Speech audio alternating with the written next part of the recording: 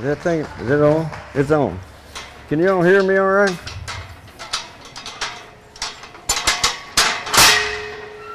Yeah.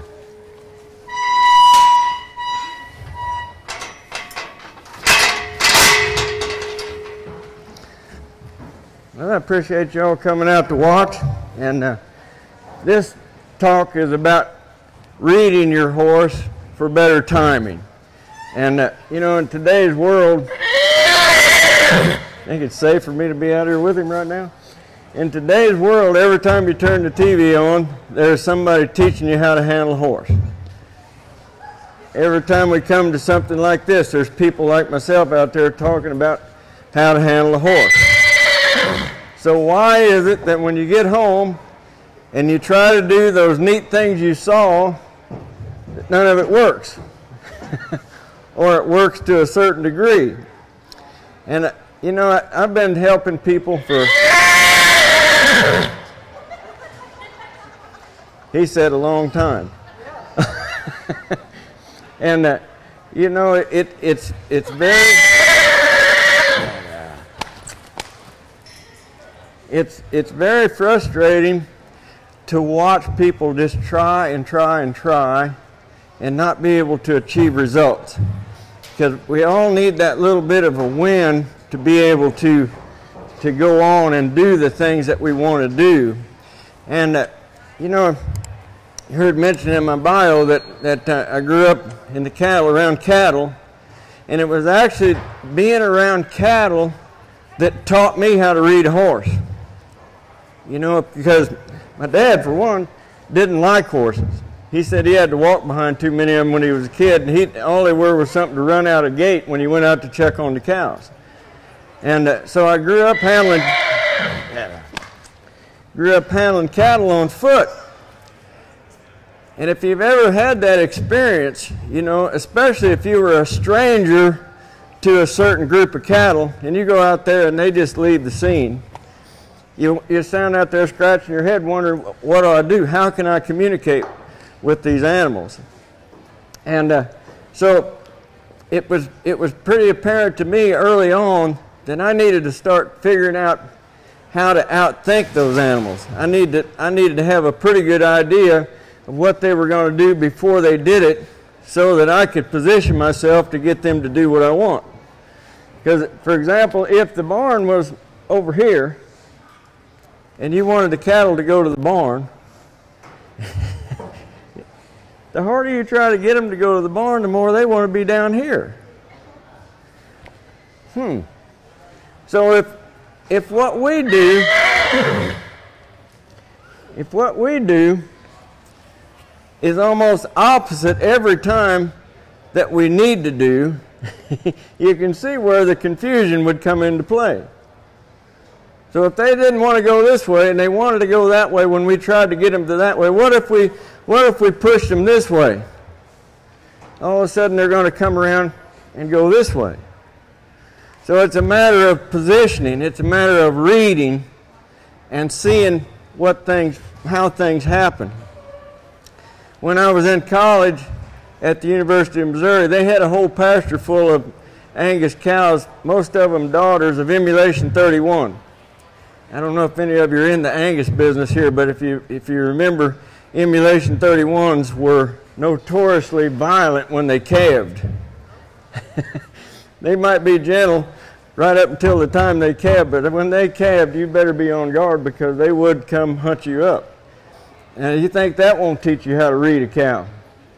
You see one over there 100 feet away and she's looking at you like that and her ears start quibbling. You better get under the truck or somewhere because she's going to come get you. Well, what I've found that I can do that works, and this is what I teach, is how to read these animals the best you can. So how do we go about doing that? Just look at this horse here. Right now he's kind of quiet. He's got a whole different posture and demeanor than he had just a second ago. You know, it's springtime and he's a young stud and he hadn't had anything done. He's fresh. You know what all those are? Those are excuses for ill behavior. and they can't be. We just can't allow excuses to determine whether or not we get along with an animal. So what do? We read that posture, we read the animal. Just like us, that eye, as they say, is the mirror to the soul. That eye is going to tell you where they're looking. It's going to tell you a little bit about the attitude behind where they are at any given moment. The nice thing about horses and cattle is that they can change just like that. They can be calm as can be one minute, and the next minute just, ready to flee and bouncing off the wall. They can be highly upset one minute, and for whatever reasons come around, they can go back to being quiet again. So how can we be there in a way of influence to help sort of navigate their attitude, navigate them into doing things that will be better for them and better for us? Because really what we've got whenever we're dealing with a horse or a cow, we've got a relationship. We've got a conversation taking place between the animal and the person.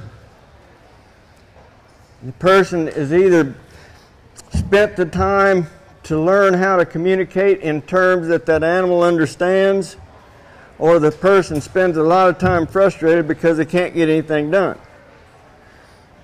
So reading the horse to me is probably the most important part, and it is the element that makes the difference between you being able to get done what you want or not. So I'm going to start to move this horse around here a little bit. I'm going to send him forward. And now he went out there. As soon as he left, the first 2 steps he took was at my decision. The next 3 steps he took was his choice, and he went out here and he left me. So what? That's reading a horse. That's understanding exactly what happened. And a horse will, let's send him again here. It's my decision. Now he left. See, the minute that he picked his head up, he shook that head a little bit, and he threw his shoulder up, and he left. He took over. Yeah, he went away, he did what I wanted, but his attitude was wrong. And the only way that you can see that attitude is to read that horse continuously. I'm going to send him again. The fence helped me right there, but he's gone right now. He's not with me. See him looking outside? He's looking more out of the right side of his head right now than he is the left side. So I'm going to step him up here a little bit and influence that. I'm at a spot that if I was on that horse, I would be my left leg on that horse. Okay? As he was going around. So as he was going around, I was reading his posture, how he was carrying himself, where he was looking, and the attitude behind all of that. And when I saw him looking outside, he had about maybe 10% of his thoughts on me, and 90% of them were outside. So when I saw that, I just stepped up the energy a little bit and sent him a little bit harder. So I stepped in there in a role of influence, matching what I saw in his expression back to me. So it's reading a horse is not something that you think about and you come out and you do once. It's like there's a sorrel horse with a blazed face and 3 white feet. That reading the horse, that's describing the horse. But that's not reading the horse. The reading of the horse is exactly like having a conversation with a person. When you're talking with a person, don't you look in that person's eyes and you look, do you see agreement or disagreement, or do you see that person shut off when you're talking to him? Do you see that person engage with you? How is that flow going back and forth? See, it's not just one-sided. If this horse doesn't have a say in what's going on, it's not a conversation, that's a dictatorship. that's not any good for the horse either. However, in this role, the relationship between a horse and a person, there's only room but for one leader, and it cannot be the horse. And I'll let you in on a little secret. The way to undermine that relationship the quickest is to have your hand out with a bunch of treats in it. That's the quickest way to have a horse disrespect you that I know of. They will take advantage of that every time. Now then, they will be there for a different reason.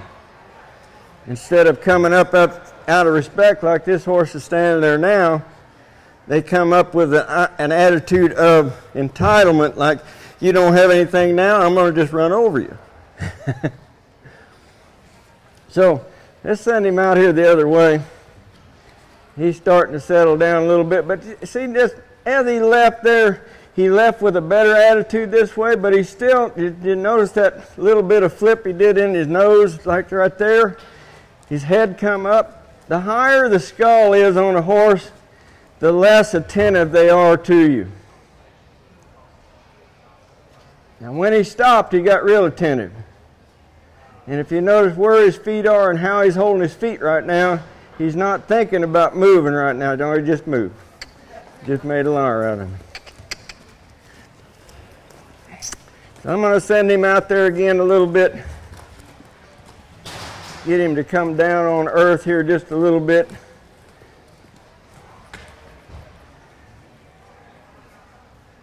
Now, here's another thing that's going to tie in to what we're talking about in this continuous reading. Whether it's me or almost anybody that is teaching people, this is one of the most easiest things to teach to people, is to get a horse to face up to you, give you both eyes. And that is a wonderful thing when it's your idea. But when that horse is seeking that place, like this one is a little bit right now, to find that place of rest, he's essentially hiding behind his shoulders. And when they're hiding out behind their shoulders, they're not really paying attention to you. They're controlling you with body position. They're in control. If I step over here, he moves his hip, reposition them shoulders to keep me right there. You see? If I step over here, he'll probably reposition again. And that's okay if that's what you want, but you got to realize that what this horse is up to sometimes. If they're just positioning themselves to have the advantage over you all the time, who's in charge? Who took over as a role of leader? See, in their world, who moves whose feet is the winner. Who moves whose feet is in charge. You ever see a couple of bulls pushing one another around? They'll push and push and push and push. And the one that's had enough of that pushing, boy, when he leaves, he'll leave out of there at a run. And the one that pushed him out of the way will just stand there. And if that other one comes back up, he'll just swell up like this, and the other one usually goes away unless he hadn't had enough. So that's what's going on here with this horse. Now look in his eye compared to what it was just a few minutes ago. See, there's a completely different horse standing here now than there was just a second ago. What did I do to make that change? Very little. I influenced him a couple times. I've let him stand there. And now all of a sudden his mouth is shut and he's attentive. Like, yes, sir, what can I do for you next?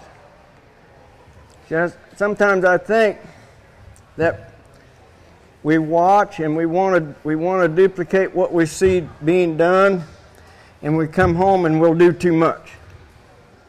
We will wear them out with this new trick that we learned because we liked the results so much that we saw. And we'll do it, and we'll do it, and we'll do it, and we'll do it. And pretty soon, we become boring to the horse.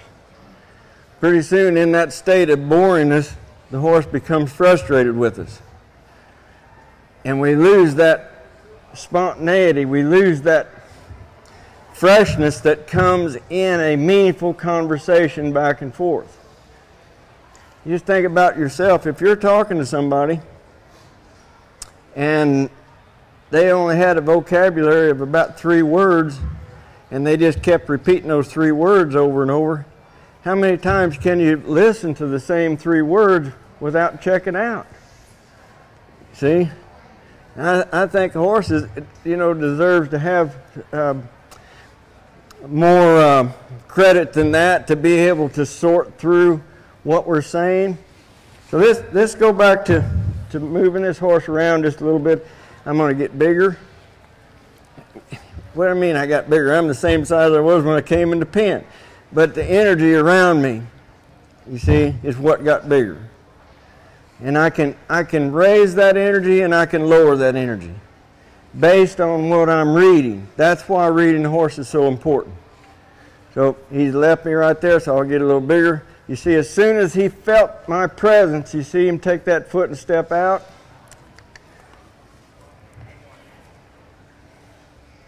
He's wanting to face up. Can you see that? Get him to stop flat right over there and stay flat. Let's see if we can get a couple steps backwards there.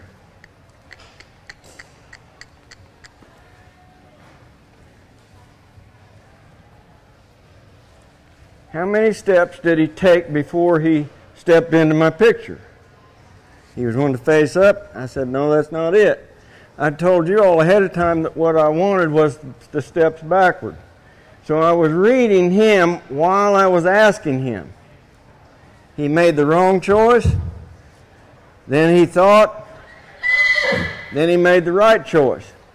What made the choice wrong or right was no more than I decided.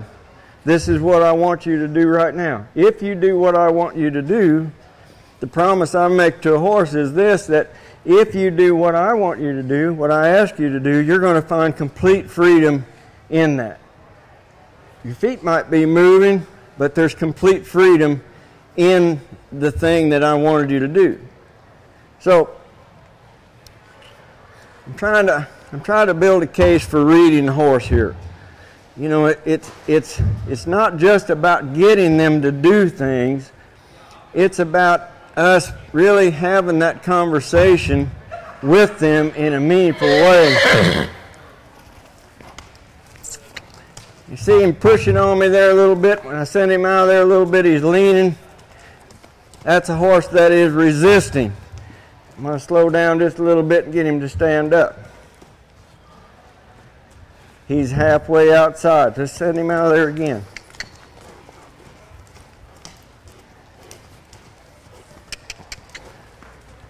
Get stopped right there.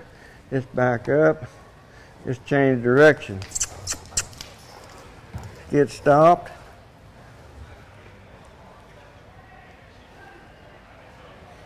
When a horse will go out and stop and square up like he's done in his feet right there and look at you out of the opposite eye of the side that you're on, you know you've got the whole horse in your hand. I, a few years ago, had started realizing that in my groundwork that I had been changing direction every time I stopped a horse. And all of a sudden they got ahead of me. They were preparing to turn every time they stopped. So if I can have him in a spot of neutral, that's what this reading tells me, that's a spot of neutral. Then I've got the ability, if I want to turn, I can send him through there, and it's a more relaxed turn. It's not just throw yourself through turn. Again, back to reading. What's the attitude behind whatever the horse is doing? Get stopped right there. There he comes up with that outside eye again. I'm going to ask him to come to me sideways here.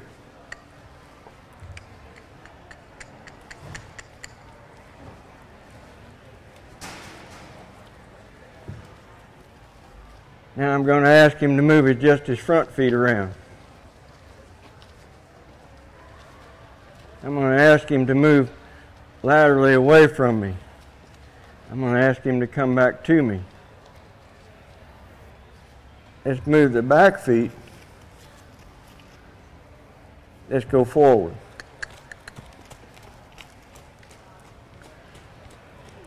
Let's get stopped. So all of this stuff looks neat when you're watching it, but how do you get it? How do you get it? It comes from you being present. You've got to be in the moment, reading that horse with every step, with every thought. And when you see that horse, I always talk about having a clear mental picture. That's what I hope to be known for, as the guy that always talks about the clear mental picture. Because that gives you your timing. It tells you when to do what. You've got to know exactly what you want that horse to do at all times. And when you do, you've got everything you need to get that horse to do whatever it is you want him to do. But if you don't have a clear mental picture, and it's not a still picture that I'm talking about. This is a motion ongoing picture. I happened to catch a YouTube a few years ago where they had made a video about how Walt Disney created Anastasia. And they went through all of the intricate details that were involved in the making of that film. And as I was watching that, I thought, you know, that's exactly what I do when I'm working with a horse. I didn't know it, but that's exactly what I do. Now, if I could just figure out a way to get paid like Walt Disney did, that'd be great. But anyway, the point of being is the artist that painted those pictures of those cartoon characters had to know that sometimes the camera angle would look like it was over here, so we had to draw the painting of that picture just right over here. Sometimes the camera might be here, so they'd have to make adjustment in that. So it was three-dimensional all the way around, that they had to make that, and that's what made that thing come to life. So the picture I'm talking about is how this horse is mentally, what's he feeling like, what's he doing, what's his posture like, what is he telling me, what is he feeding back to me? Is he listening to me? Is he not listening to me? What do I do when he's not? It doesn't take a lot to change a horse's attitude, to change a horse's desire when you're really paying attention to them, because they're very, very sensitive. They're highly emotional. And when a horse expresses himself, like this horse when he came in here was rearing and bucking and kicking, that was emotion. That was a horse flexing his muscles. That was a horse playful. He was just doing what horses do. So is he right now. When you see horses out in the pasture with one another, most of the time, you know, when horses are gathered up together in the pasture, see, he's outside the pen, so I'll get him back in the pen here. And watch his head come down here. He left.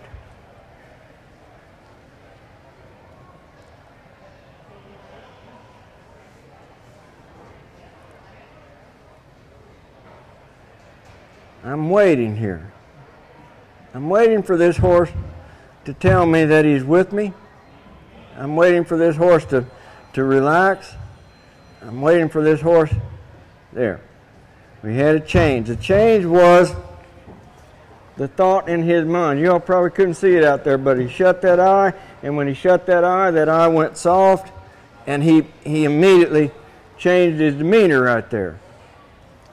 So this is what you see when horses are just standing out in the pasture and they're with one another. They're calm and they're relaxed most of the time, unless they're threatened by something. And that's the demeanor that I like to have in my horses all the time when I'm working with them, if I can keep that. So the reading of that attitude is key to you being able to accomplish whatever it is you want based on what you want.